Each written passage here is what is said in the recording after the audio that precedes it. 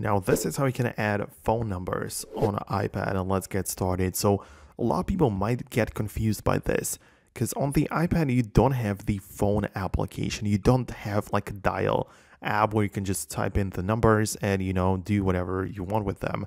However, you still have the contacts application, which is very useful, right? It just works exactly the same way as if you would use it on your phone, right? So you can open up the contacts and click on the plus icon to add a brand new one, right? Just type in the name, whatever you need, all of the information, add the photo, company, whatever. But then you have the add phone, and you can just type in the phone number right there. Even though you don't have technically the phone app on the iPad, you can still store and just add phone numbers to your iPad like that, right? So you can just type that in and just save it as a brand new contact.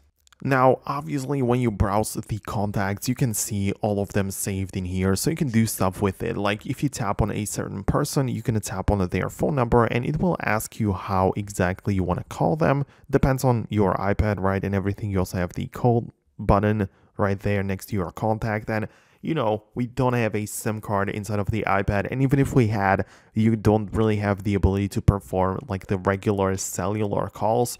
So the only calls available will be through like Google Meet or FaceTime or whatever is available for that number, right? So you might notice that some people have the FaceTime availability right there. Some people only have the Google Meet or whatever, but this is exactly what you can do with it.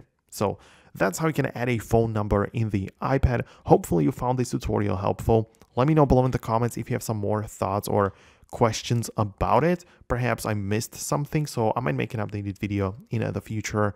I'll publish a lot of tutorials on this channel, so I want you to not miss them. So go ahead and subscribe right now, and we can see each other in the future.